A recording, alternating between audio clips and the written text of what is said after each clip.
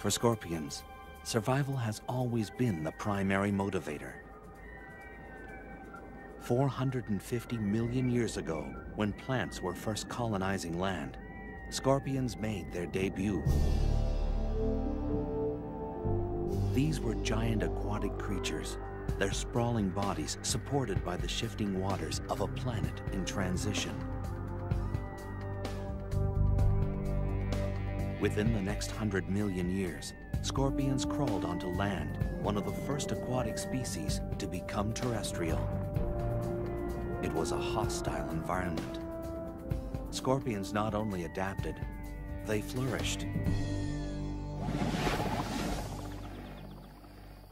As the Earth cooled, they found niches to exploit. Eons passed, continents shifted, civilizations rose and fell.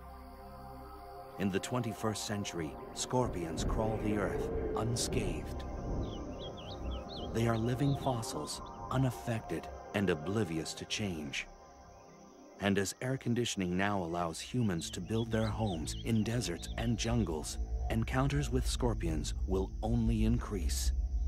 Living together safely depends on understanding the habits of these remarkable animals.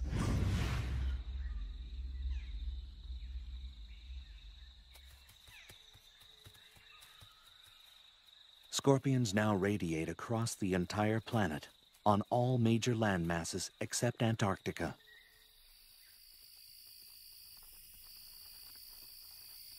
More than 2,000 different species have evolved to accommodate wildly differing habitats. From rainforests to mountaintops to sun-baked deserts, they've got what it takes to survive in the most severe and extreme environments.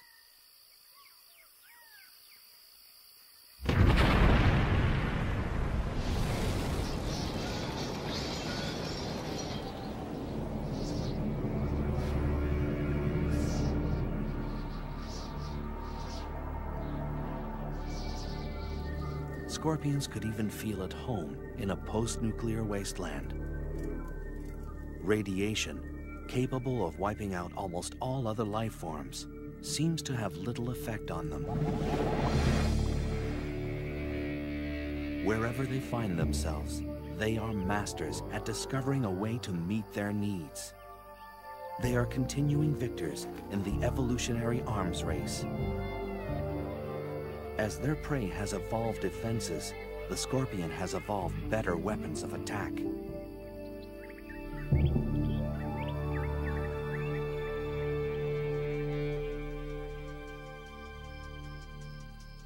Walking across the sands of southeastern Arizona, the giant desert hairy scorpion. It's the largest scorpion in North America.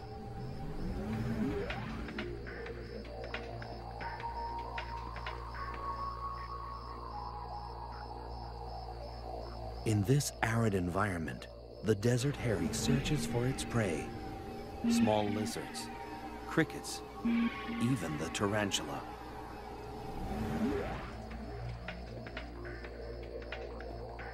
The local tarantula is a species known as the desert blonde.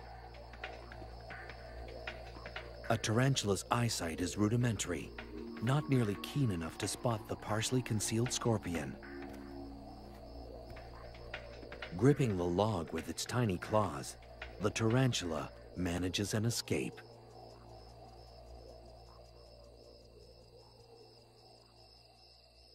It's a warm, windless night, perfect hunting conditions for the desert scorpions.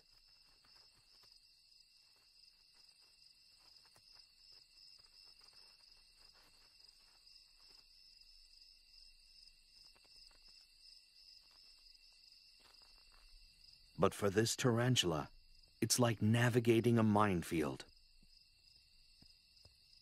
On a night like this, its only hope is to find refuge in a burrow of its own. Venom.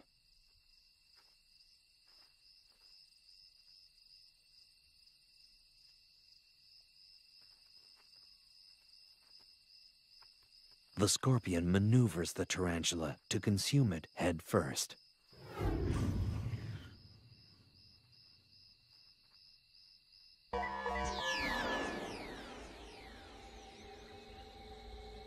A clue to the scorpion's survival lies in its archaic anatomy. The parts are rudimentary, but remarkably efficient.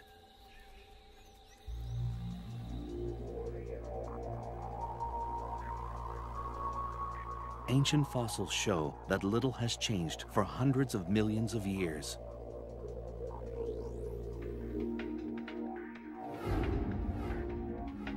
Although there are slight variations from one species to the next, the basics are always the same. The main body is covered by a hard carapace, or plate, impermeable to water and able to expand across its joints. Claws are used for capturing and crushing prey.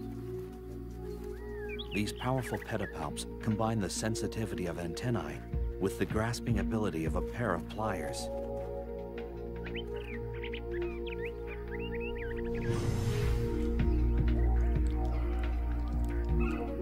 Chelicerae, or jaws, are like tiny pincers used for chewing and consuming prey.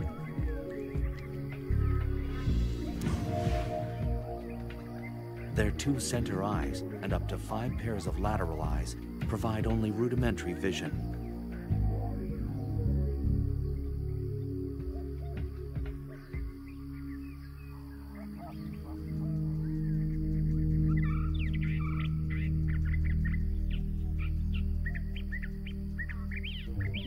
Unique to scorpions are sensory organs called pectines that protrude on either side, underneath the body. They comb the ground, giving the scorpion chemical clues to its environment. The articulated tail and its crowning glory, the stinger.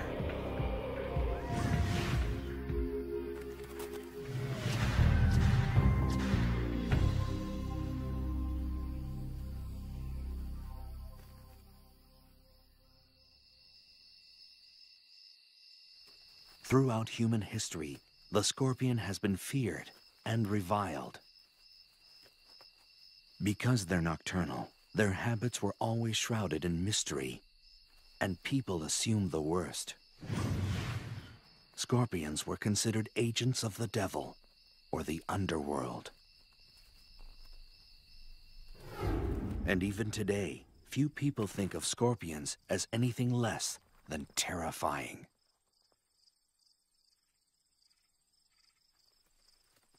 But the truth about scorpions is only just emerging. It was in the late 1960s that a startling discovery thrust scorpion research on an enormous leap forward.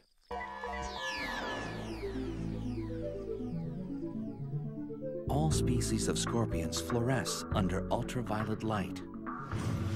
The glow is caused by a substance in the outer layer of the scorpion's body.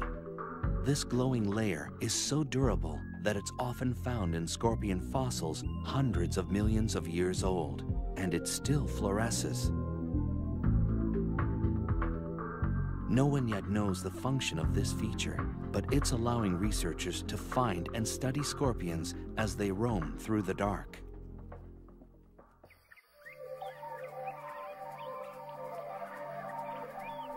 Scorpions are evolutionary success stories. What is their secret to survival? Is it their foolproof anatomy? Their ability to adapt? Or is it something else entirely? The answer may lie in the hunt. A scorpion is an unflinching assassin. With merciless pincers and a venom-charged stinger, a hungry scorpion is built to kill. Bunker, a scorpion can check out the evening's offerings. After dark, a parade of nocturnal creatures erupts onto the desert floor. It could well be the cast from a nightmare. These night crawlers are enticed out by the evening's lower temperatures and cooling desert sands. It's only a matter of time before one will venture across a scorpion's burrow door. With no time to react, this wolf spider is dragged into the scorpion's lair.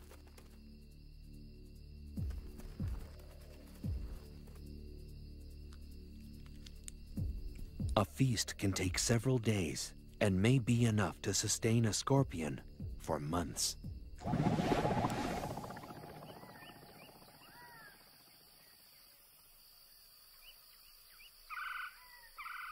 Although a burrow is preferable, every once in a while, a scorpion may decide to stretch its legs. This giant desert hairy is one of few species known to venture out for food. Like all scorpions, the desert hairy is able to detect prey using the incredibly sensitive hairs on its legs. Even a mealworm's subtle movements create vibrations through the ground. The hairs act like sophisticated sensors, picking up the tiny waves. As the grains of sand shift, the waves hit the hairs of each leg at slightly different intervals. This information is processed quickly, telling the scorpion the direction and exact distance of its prey. This mealworm may as well be holding a flashing neon sign. With such a lethal skill set, a scorpion rarely needs to venture far from its burrow. Whether it's an ambush or an attack, the hunt is only the beginning. Armed with weapons of destruction, the method scorpions use to kill their prey varies from species to species.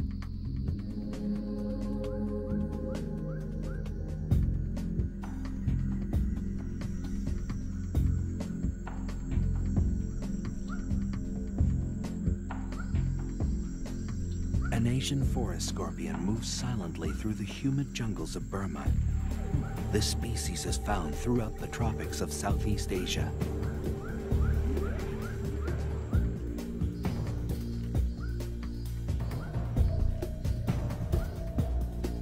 It tracks across the damp forest floor, searching for a crevice large enough to fit its menacing frame.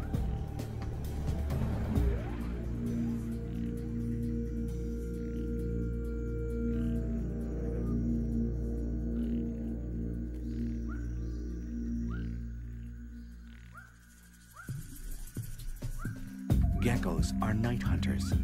They scour burrows for insects and grubs.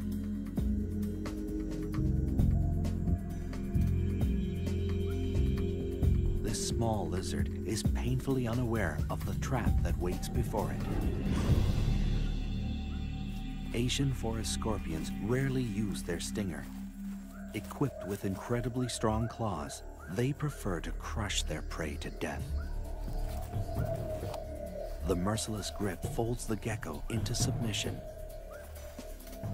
In the damp, dark confines of its burrow, this scorpion will require days to consume its catch. Uniquely designed membranes in the torso expand like an accordion to accommodate the feast. With a large meal like this, the scorpion's body weight can increase by more than 1/3. If the pincers of a scorpion are particularly small and narrow, chances are the tail is powerful and packed with venom. For these scorpions, a quick sting may be all that's required to finish off an adversary.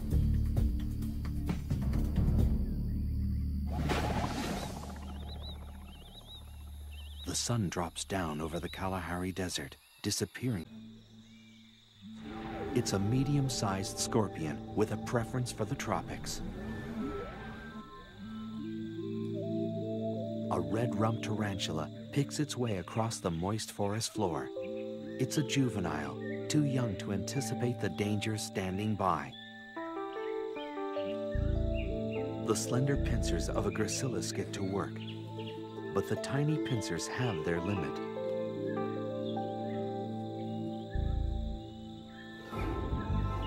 This scorpion relies on its agile tail to deliver the death blow.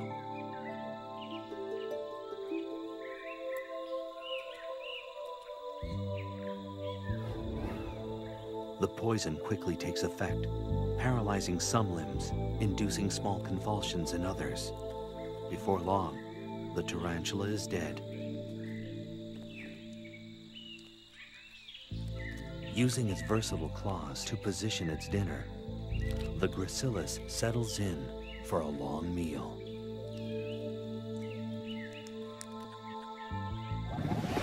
Venom varies from species to species. One venom may be toxic to insects, another to mammals, another to crustaceans. Depending on habitat and the prey available, each species has evolved its own target-specific, trademark venom to survive.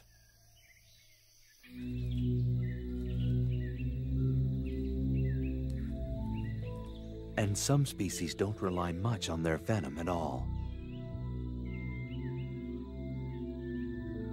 If their venom is weak, a scorpion will often have evolved a thin tail and giant pincers for crushing prey. But small pincers and a thick tail full of venom raise the red flag.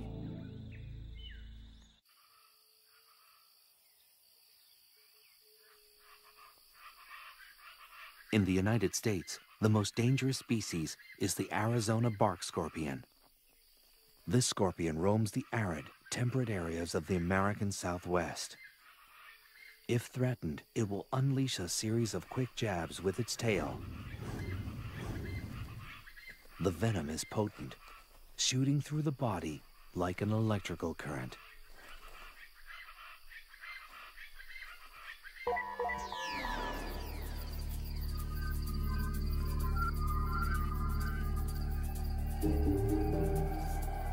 Of the more than 2,000 species of scorpions, fewer than 25 are lethal to humans. And of this group, only a small percentage of their attacks result in death. But it's a deceiving statistic. Despite the odds, scorpions still manage to kill thousands of human beings every year. The severity of the sting depends on the toxicity of the species and the size of the victim.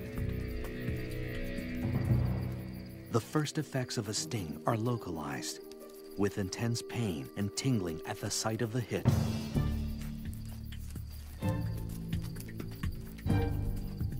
The more toxic the venom, the more dramatic the effects. The pain radiates into the body. The tongue and throat grow numb and begin to swell. The chest begins to tighten as the body struggles to fight the poison. A highly toxic venom will rip into the central nervous system. It brings convulsions, fever, and the potential of death.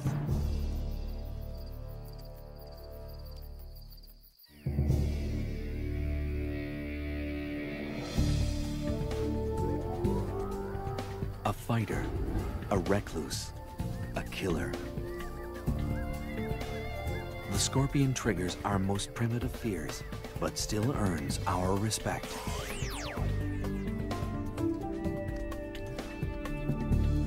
They've survived the test of time by brilliantly adapting their behavior and anatomy to accommodate all extremes.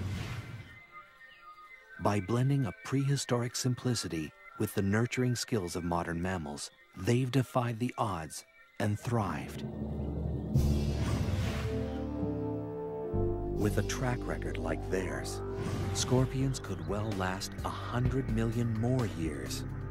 Just a blink of an eye, or rather, a flick of the tail for this remarkable species.